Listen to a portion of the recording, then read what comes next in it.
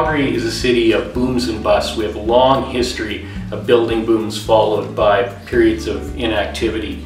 Calgary's first big boom happened in the 10 years before the First World War, and it peaked in 1912. We still have many wonderful houses from that era in spite of the boom and bust cycle that's happened since then, from mansions to little workers' cottages. And 100 years on, in the midst of another building boom, we found that many, many Calgarians wanted to celebrate the 100th anniversary of their Century Homes. The drive behind Century Homes Calgary occurred in the summer of 2011 when a small volunteer group of very passionate heritage advocates from a number of different community organizations got together and connected over the idea of inviting Century homeowners to celebrate their house, and also to do so in such a way that it would be accessible and of interest to Calgarians. What we were trying to do is basically collaborate with the communities, engage people, focus on the heritage piece of Calgary. Calgary may not be known for its heritage, but I think that's coming along, it's evolving, and people have more appreciation. We wanted to connect people who were like-minded in terms of celebrating heritage, and it wasn't only the built form heritage, it was about people. It's about the people who lived in these homes, who had many stories to tell, who had their lives, who built the city, who built the communities, and should be honored and respected. So we really promoted that angle, and the reception was amazing.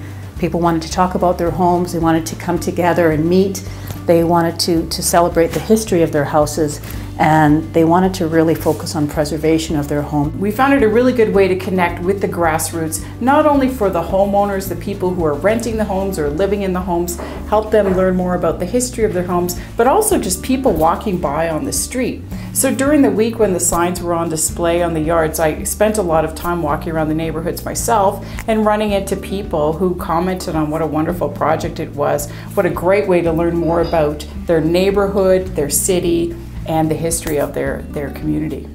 This project changed our sense of community, and I think that it really does help people to feel like their house is more of a home when they start researching and realize what's been involved or what's behind all these years.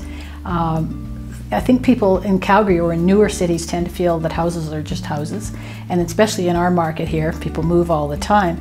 When you feel like you own a piece of history, you're less likely to just move on. You're probably more likely to renovate it, make it nicer and keep it. And I think our communities will change as we bring more recognition to this. This project has really helped. It generated a side of excitement that I don't usually see in this job. And we were very, very, very busy here with people. Huge amounts of people came in July, and myself and my colleagues often had to come out en masse to help people do the research, to show them how to use our tools and information. And there was a big level of excitement in our research area all the time as people made interesting discoveries.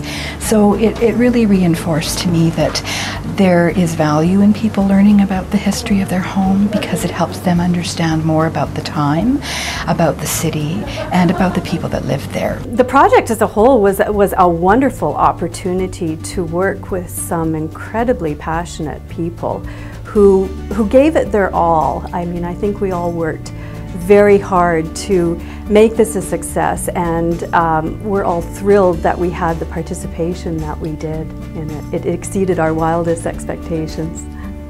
We thought we were going to have only 300, 350 people participate, and it was like emails were coming in by the dozens of more and more people saying, I want to be a part of this. I want my home to be recognized as a Century home. So that was really exciting, and I also think that the stories that we gathered about people are the best parts, about people's homes.